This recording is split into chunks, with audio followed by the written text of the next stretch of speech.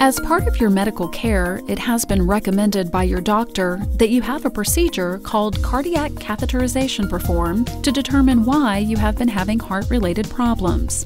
The following information is an overview of what cardiac catheterization is, the benefits and risk of having it done, what you can expect during the test, and how to prepare for your procedure. Cardiac catheterization is a frequently performed procedure. Thousands are done every day to give doctors the information needed to recommend the best possible treatment options for you.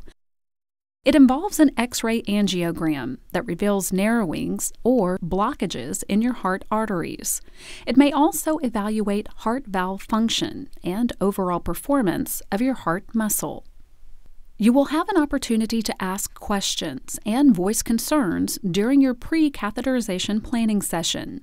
So during this presentation, please write them down and bring them with you to your next appointment. Hello, and welcome to your pre-cath visit. My name is Prasad. I'm an assistant professor of medicine here at the University of Texas Health Science Center in San Antonio. I'm also the associate director of the Cardiovascular Disease Fellowship Program. I trained at the University of Texas Southwestern and joined the faculty here in the Division of Cardiology. Today you're going to be learning about your heart cath procedure. You'll understand the risks, the benefits, and alternatives of the procedure. You'll also understand what to expect on your day of your procedure. Please take the time to review this video, and if you have any questions, feel free to talk to me or any of the staff about your upcoming heart catheterization. Thank you. Here's what you can expect during your appointment. We ask that you arrive fasting in the morning with your last meal before midnight. If you take medication, your doctor will talk about whether or not you should take them the morning of your appointment during your pre-catheterization evaluation. First, when you arrive, a nurse will cleanse and shave the area where the tubes, known as catheters, will be inserted. Procedures are usually performed via an artery in the area between the thigh and abdomen or groin, or using the artery in the wrist or arm. With your permission, a nurse may give you a mild sedative to help you be more comfortable throughout the procedure. You will be awake, but very relaxed and relatively pain-free. You will then be transferred into one of our state-of-the-art cath labs, where you will be moved onto the X-ray table. Intravenous pain medications and sedatives will be given if you have agreed to receive them. A local anesthetic, similar to the numbing agent you receive at the dentist office, is given to locally numb the area over the site of the arterial puncture. Through a small needle, a soft, flexible wire, then a hollow tube, referred to as a sheath, is inserted, allowing an opening that doctors can use to insert different catheters without making multiple incisions.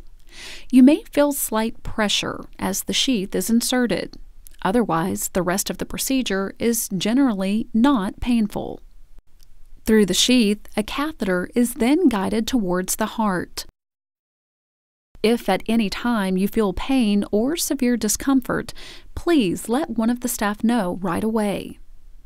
This is video similar to what your doctors will be seeing. Here is an example of an artery that has partial blockage. In many cases, your arteries may not have narrowing severe enough to limit blood flow to your heart. If your doctor sees no immediate need for treatment, then the catheter will be removed. All right, Mr. Millett, we're done with the pictures here. Looks like you have some minor areas of blockage in the artery on the left side, top left side. The bottom left artery has about a 40 to 50% area of blockage. And we can manage that with medication. If it is determined that there is a severe blockage, then we will proceed to treat it. Through the same entry point, another catheter is inserted, this time with a device that will open up the artery. Then they may need to brace it open with a small metal bridge-like device called a stent.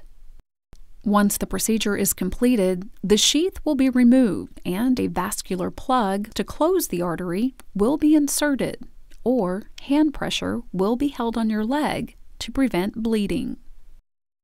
You will then be taken to a comfortable recovery area and encouraged to drink liquids to help flush the contrast dye from your body. You will need to lie flat on your back for 2 to 6 hours while the insertion site begins to heal. Most patients will go home the same day after a diagnostic catheterization, so it is very important to arrange for a family member or friend to drive you home. If the procedure involved opening a blockage with a balloon or stent, then you will need to spend the night in the hospital for observation. You will likely need to arrange 1 to 2 days off from work following the procedure as well. After the procedure, check with your doctor to see when you can return to normal activities. The benefits of cardiac catheterization are many, including relief of chest pain and prevention of heart muscle damage in case of an evolving heart attack. However, like any medical procedure, there are some risks involved, which include bleeding, infection, minor heart attacks, or strokes. These risks will be further discussed with you during your pre-catheterization meeting. It is important to keep your appointment as scheduled. This procedure is very important for your treatment, and all efforts should be made to make sure you are here on time.